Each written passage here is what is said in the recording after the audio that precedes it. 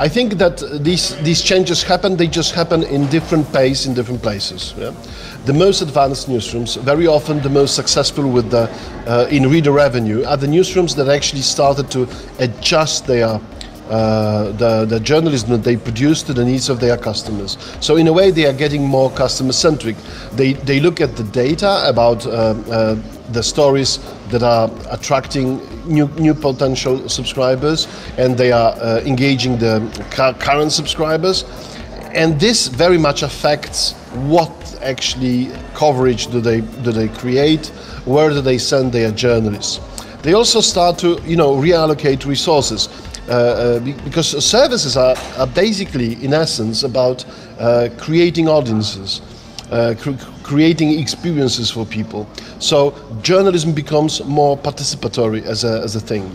If you think about the process of journalism, like from the observation, collection of information, verification, editing, and so on and so on,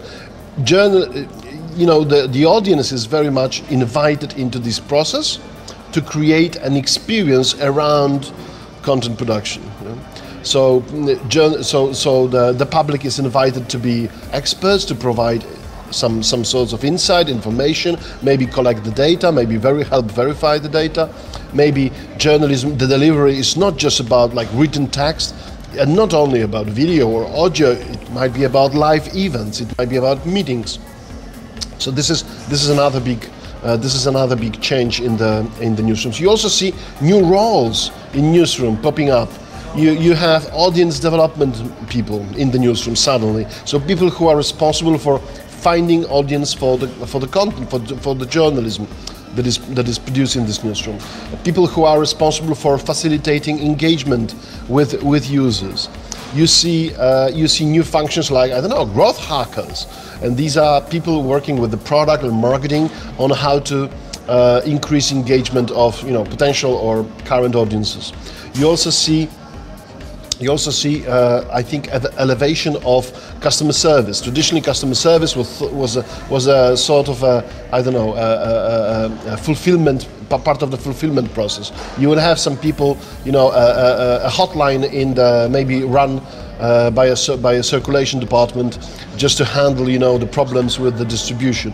But whenever people call the hotline of a newspaper, they think they talk to journalists.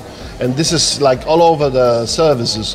Based on the research, academic research, we know that people actually, in people's minds, like the customers' minds, people are part of the service. They don't differentiate. They think, that people who provide the service are actually part of the value proposition, the contact with them.